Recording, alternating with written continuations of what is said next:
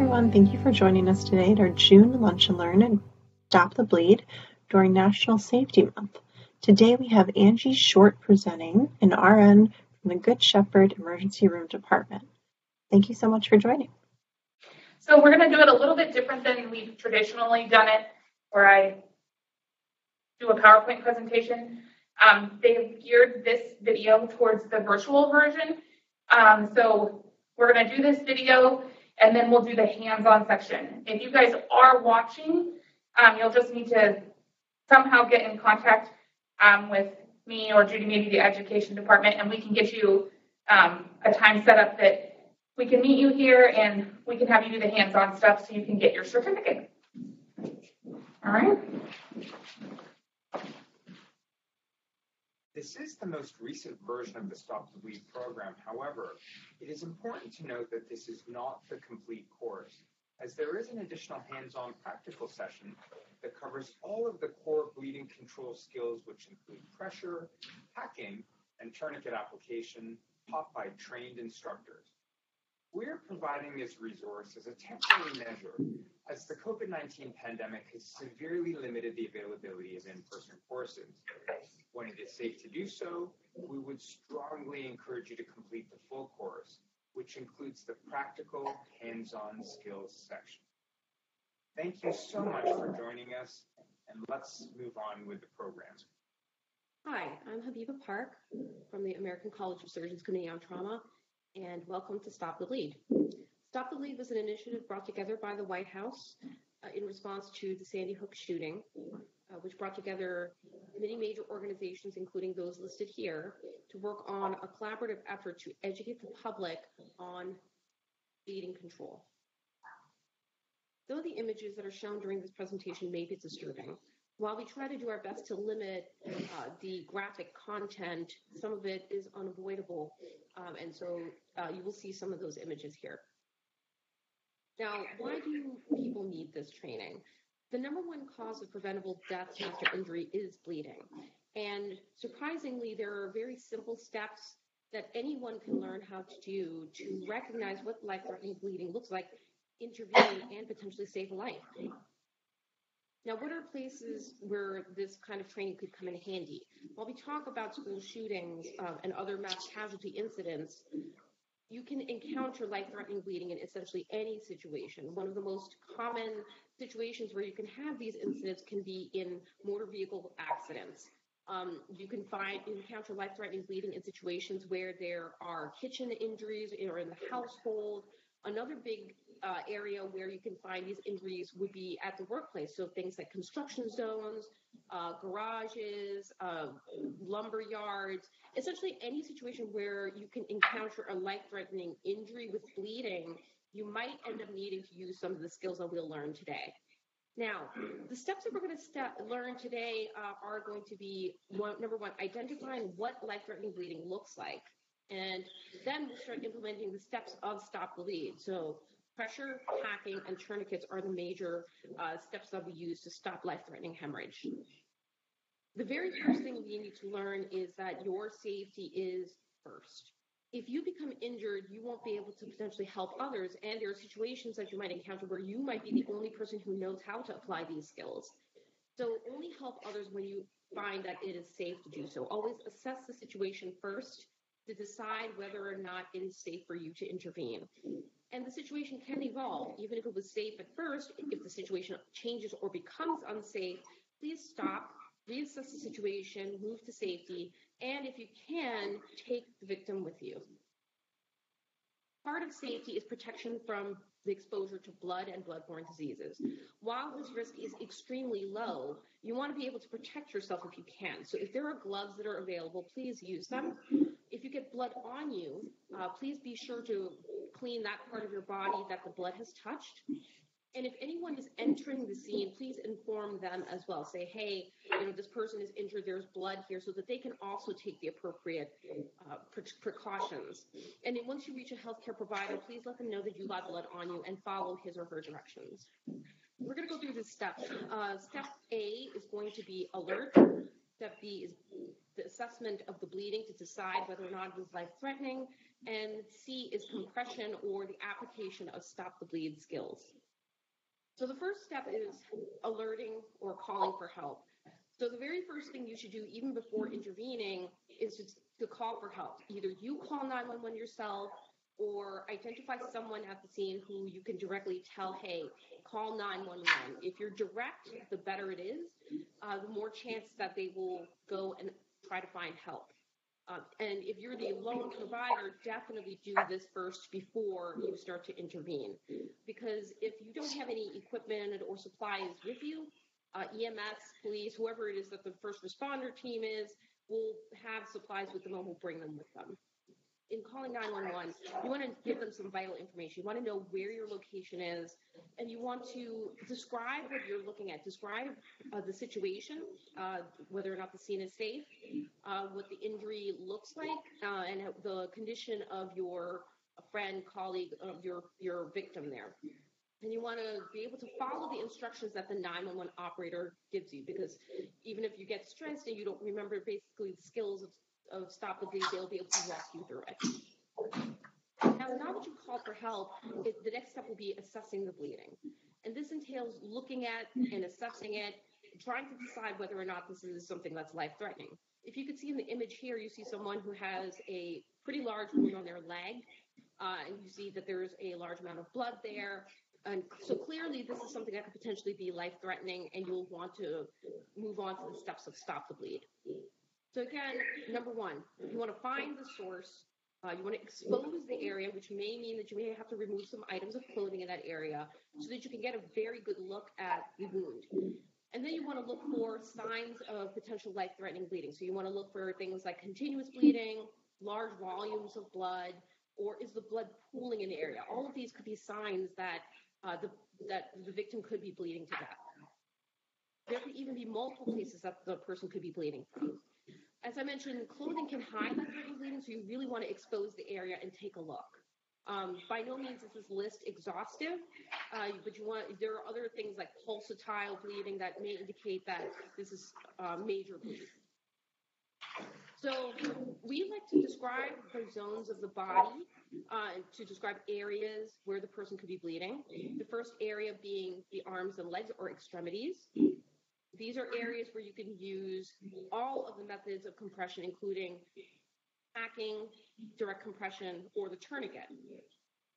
With the green picture, where you have the neck, armpits, and groin, these are called junctional areas.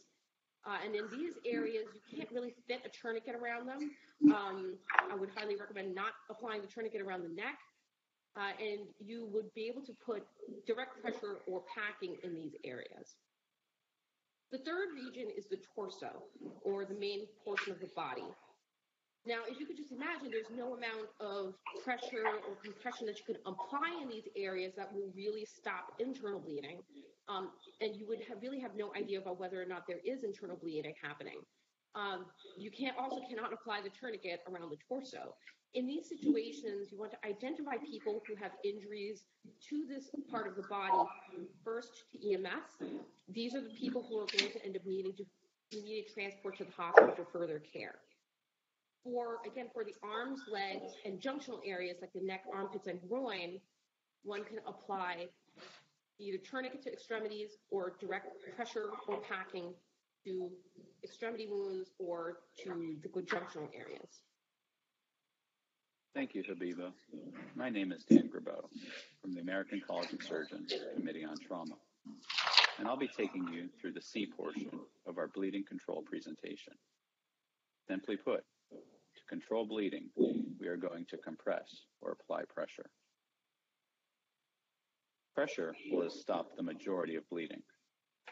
Start with pressure. Use a small amount of gauze or cloth-like material, just enough to cover the wound. Excess gauze makes pressure ineffective. If gauze is unavailable, use any clean material, such as a t-shirt. Apply pressure directly to the bleeding site. The application of pressure may require a significant amount of force, and this may hurt a lot.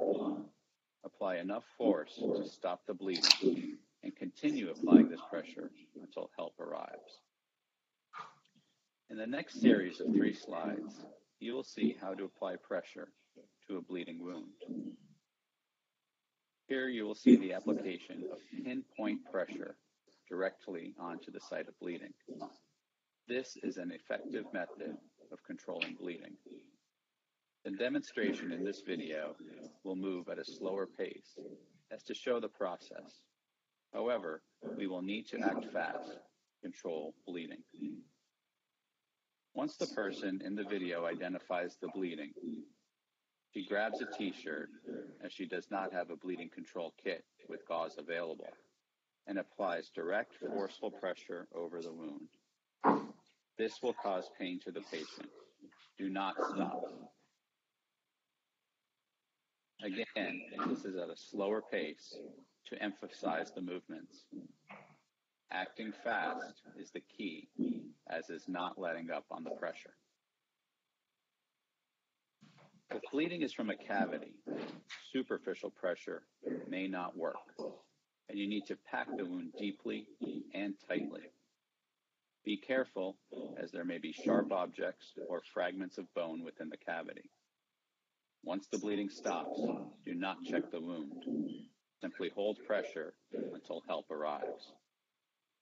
As before, the demonstration in the video will move at a slower pace as to show the process. Again, fast action is required to control bleeding. Here, the instructor has a bleeding control kit available with gauze. Notice how she exposes the injury and packs the gauze deep into the wound.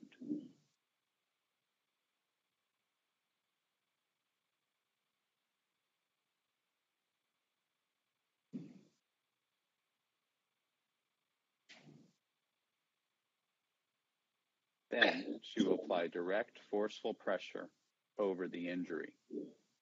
As before, this process and forceful pressure will cause pain to the patient.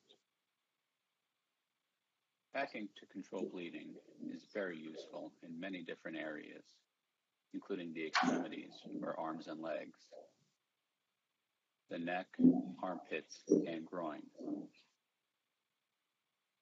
For injuries to the chest and abdomen area, the bleeding will be occurring internally, and these patients will need to be brought as quickly as possible to a trauma center where bleeding can be stopped.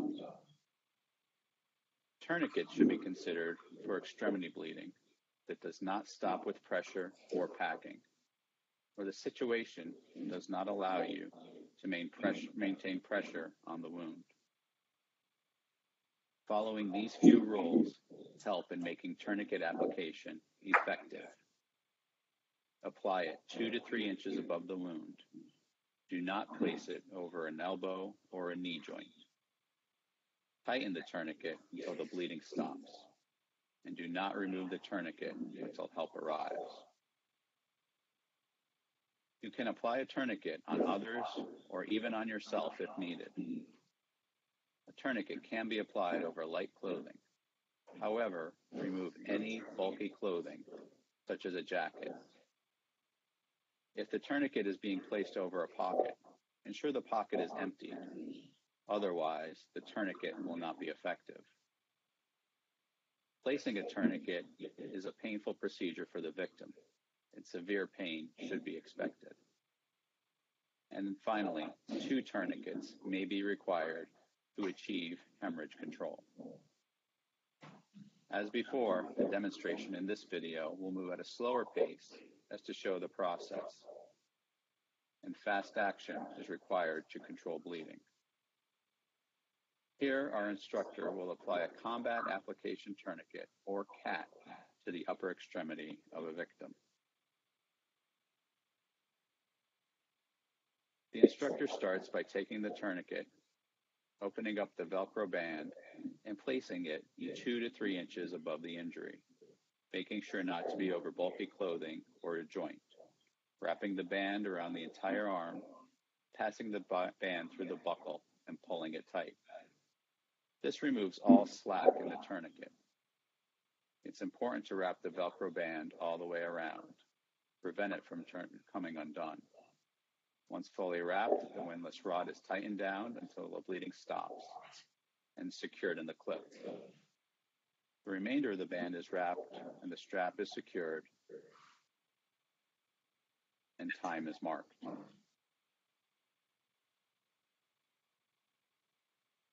This is a painful procedure, but pain does not mean we should stop.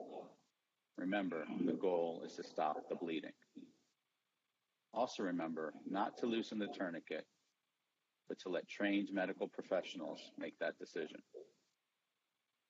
Several models for tourniquets are commercially available. The Committee on Tactical Combat Casualty Care, or TCCC, is the resource for the Committee on Trauma Stop the Bleed program for direction regarding equipment. These are a few of the tourniquets that are approved and listed on the TCCC adjunct formulary. However, not every version of the approved tourniquet is shown. You will notice that the mechanisms, the types of tourniquets are different between the windlass rod and the ratcheting types. You may see any of these tourniquets in the field and should become familiar with them and how they work. It is also important to know that improvised tourniquets are difficult to make and apply correctly, and may in fact increase the bleeding by compressing venous structures. Their utility has not been scientifically proven, and therefore caution should be used when considering their use. This slide provides a list by name of tourniquets approved through TCCC. More information is available at deployedmedicine.com.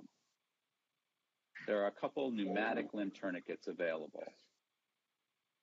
They are the Delphi and the Tactical Pneumatic Tourniquet. Techniques to control bleeding in children are very similar to what has been presented in adults. As long as they can be properly applied, the same tourniquet can be used in an adult or a child. If the child is too small for the tourniquet to be applied properly, direct pressure on the bleeding wound will almost always work to control the bleeding. Wound packing is the same for both adults and children. Here are a few common questions. Impaled objects should be left in place and not removed. The immediate responder could apply a tourniquet above the object if needed. Professional medical personnel, fire, and EMS are trained to treat victims with impaled objects. Improvised tourniquets, as we have discussed previously, are difficult to make and often do not work effectively. Loss of an arm or a leg is referring to the fear that a tourniquet could result in the victim losing their arm or leg if an immediate responder places a tourniquet on the victim. You need to reassure the victim that placing a tourniquet will save their life and far outweighs the loss of an extremity. There are studies available regarding the length of time of tourniquet placement. Victims will experience pain with direct pressure, wound packing, and tourniquet application. It is important to manage their expectations regarding all three techniques for controlling bleeding. The Stop the Bleed website, which we will discuss at the end of this presentation, has a wealth of information and addresses other questions. These are the basic principles that should govern your response. First, make sure the scene is. You must ensure your own safety before trying to help someone else. Next, get help. Call or have someone call 911 for assistance. Make every effort to assure help is on the way as you are proceeding to the next step. Look for bleeding. Once you have located a source, control of the bleeding will involve application of direct pressure, packing of the wound, application of a tourniquet, or a combination of all of these techniques. The goal of this program was to recognize life-threatening bleeding and to take appropriate steps to control bleeding until help arrives. With this training, you can save lives. For more information, visit stopthebleed.org. This site is maintained by the American College of Surgeons and is updated frequently with new information regarding this important topic. In addition, kits are available at the Bleeding Control website. Remember, the only thing more tragic than a death is a death that could have been prevented. Thank you. Thank you again for watching the American College of Surgeons Committee on Trauma Stop the Bleed introductory video. This is the first part of course completion, and you will now need to participate in a hands-on portion, which includes direct pressure, wound packing, and tourniquet application. A Stop the Bleed instructor can facilitate this training, or you can attend an in-person course for this skills portion. You can find the course closest to you through the stopthebleed.org website. We would also like to take a moment to remind you that in order to protect yourself and prevent the spread of COVID and other communicable diseases, it is recommended that as an immediate responder, you follow local, state, and federal guidelines and ensure that you are wearing a face mask. Thank you so much again for taking time to watch this video, and please stay safe.